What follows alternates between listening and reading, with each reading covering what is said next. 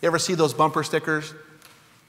Or whatever it is that says, be the person your dog thinks you are.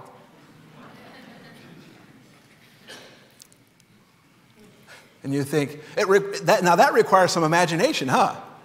You're like, well, let me climb into that little mind and try to imagine what he thinks I am. You know, be the person your dog thinks. That will require some imagination. But you know what else requires some imagination? Be the person you will wish you were when Jesus comes back. That will require some imagination.